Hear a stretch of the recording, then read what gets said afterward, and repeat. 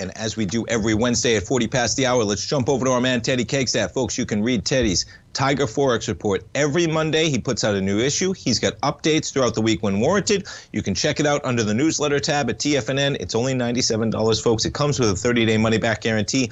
You got 2 archive webinars that go in there as well as part of the membership. And yeah, we got some action as usual on Wednesday. Teddy Kekstadt, good morning. Good morning, Tommy. Yes, we have some action today. Boy, a little bit of a pullback from the market highs that we saw earlier in the week, Teddy. We just gave up about 90 points in the S&P. Market's continuing to drop off about 0.6%. We got a lot going on across the globe, though, as well.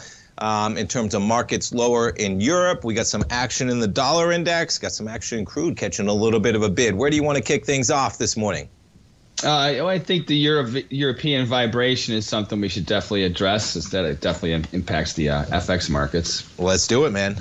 Okay, well, we have the CPI that came out in the UK today that was way above forecast. So, and I'm really surprised that it's not catching as much news, let alone market reaction over here yet. Yes. And I'm stress yet.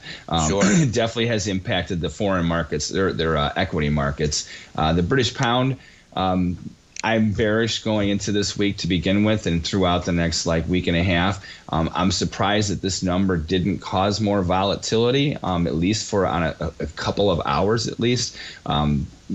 It's very surprising to me, So, I mean, the only currency right now that's strong against the dollar today is the euro, whereas actually the dollar has caught us quite a bit. And when it comes to currencies like the Australian dollar, the New Zealand dollar is getting smashed today. And irony of it all, the U.S. dollar Canada, which has been in just a sloppy range trade today, had an explosive move, So it's very interesting to me when you have some of your lesser major FX crosses that are, so volatile and active, whereas you have the pound, which is the third largest currency in the dollar index, and it's kind of in a tight trade today. It just doesn't make any sense to me when it comes to that. But I think we have to be aware of the CPI there, that inflation is not going away in Europe, and that's going to be, I think, a ringing bell throughout the summer, and that's going to be something we have to address with our U.S. Fed as well. Yeah, it's pretty remarkable, man. I was looking at those numbers this morning, and I was thinking of you, of course, knowing we talk on Wednesdays. And the numbers, folks, okay? So UK inflation fell from 10.1 to 8.7%. You're talking about 8.7%. The market was looking for 8.2, though. And on a month-by-month basis, Teddy, it was 1.2% versus 0.8%. Core CPI rose to 6.8% from 6.2%. It seems like they're a world of difference away from where we are right now. And who knows, because you've been talking about that you're looking for some more hikes, man, and we get a lot of numbers as we come into the end of May, the early part of June. We're 3 weeks out from a Fed hike today. But if you could explain to listeners, Teddy, because I know, we're talking about other central banks. You've talked to us about when, of course, they're going to be hiking. That's going to impact their yields, our yields. When you see something like this, now we know that anything can happen in our economy. And I think a lot of people at least recognize that we got a long way to go. Maybe we're on the path, but boy, things might be a little rocky. But with that type of a number in the UK, and you see, I was pulling it up as you were talking about it in terms of the pound and everything like that. How do you see that for their Fed? Because, of course, it talks about in just any random article you're talking about that, yeah, they might not be done hiking, man, if they're still dealing with rising inflation.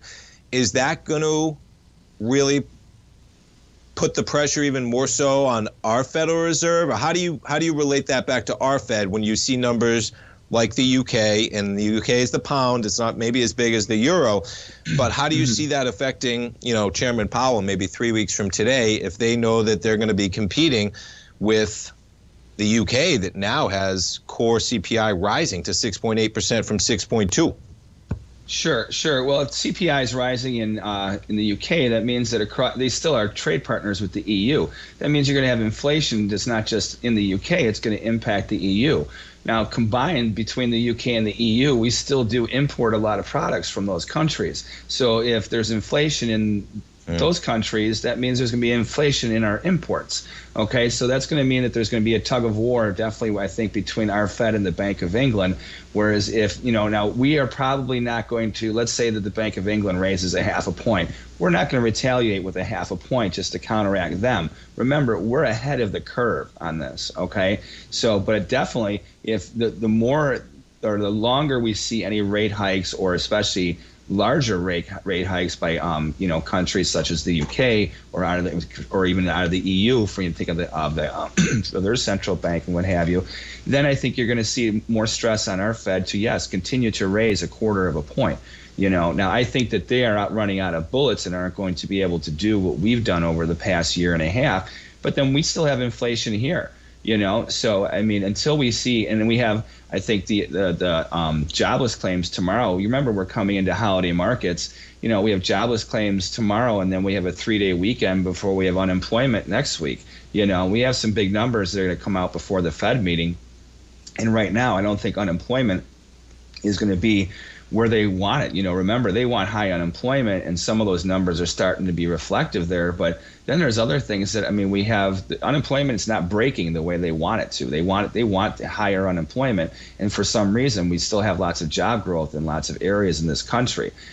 So that's twisting their narrative apart. So unless they start to drop the employment factor out of the equation, a quarter point hike, I can't see how that's not going to happen. And I think that's going to weigh on yields as well, because, if you look at where we're at, the Treasury bonds and the Treasury notes are still trading a lot higher than they were back in October of last year. And that's what, how many rate hikes have we had since then? So if you look at the rubber band effect rate alone should have, yields explode over the next few months. Yeah, there's so much volatility, man, in terms of unknowns that we're coming into. What do you think about the whole debt conversation going on and how that's impacting things?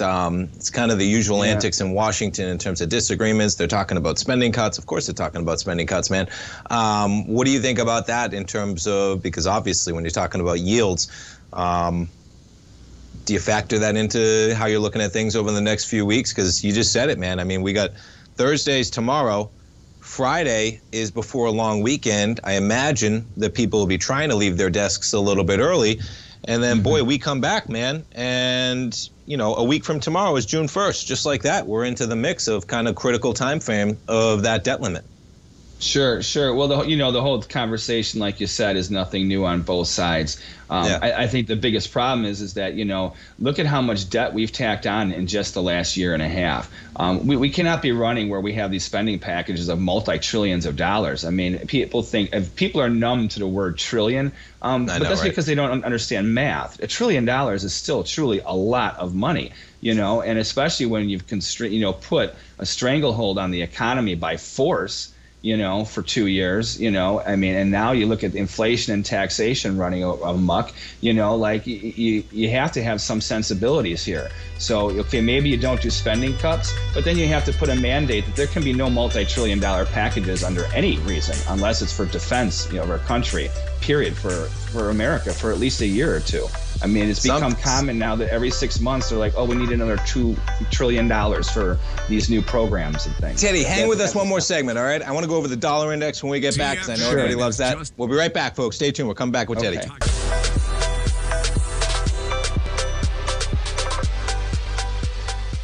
Welcome back, folks. We got the S&Ps down about 33 points. No lift on the open right now. 0.8% in the red. And, folks, we're talking to our man Teddy Kekstadt. You got a few minutes. Head on over to the front page of TFNN. Right under the newsletter tab, you'll see Teddy's Tiger Forex Report. You can check it out. It's $97. And, Teddy, I wanted to check out the dollar index. And I know you do such a great job of giving us the information of the individual pairs and how there's divergences going on, which I think is so cool, which is why people should really check out your report to understand.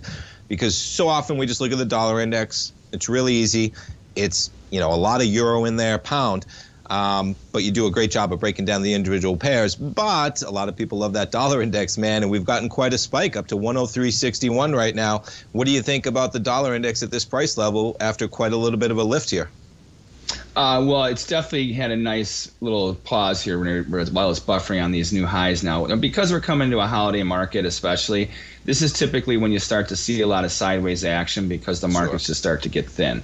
I mean, we've hit good resistance. Can we go higher? Yeah, but I think that's really indicative of if the euro US dollar goes lower right now, because you can see how all the currency pairs right now today are down versus the dollar. Only the euro is up. So yes. I mean, that's how much of an influence it has. And like I said in the last segment, I mean, look at the New Zealand dollar today. I mean, it's getting hammered. I mean, the Australian dollar is really getting hit, on a daily basis, So when you see that momentum, you can see that there's strength in the dollar index, and a lot of that has to do with yields. I mean, even though yields are slightly lower, or they were before we started the last segment, I mean, overall they're strong, and they should continue to get strong. And I think that will be one of the biggest fundamental supports for the dollar index. So any break in the dollar index I see over the next, not just days, but over the next few weeks and couple months, is a break to buy, I think. We found a lot of support in the dollar. Yeah, everyone keeps talking about the BRICS and all this and stuff. Like, yeah, you know what? The dollar eventually will turn. Eventually the world will come to an end. Eventually a lot of things will happen. But right now I wouldn't get too worried about it. Pretty remarkable risk-free rate of return, right? 10-year, 3.7%. Not bad, man. Not bad with everything going on. Teddy, I appreciate the time as always, man. I look forward to talking to you next week, man. Thanks. You guys have a good, happy holiday. Have a great Memorial holiday. Day weekend, man.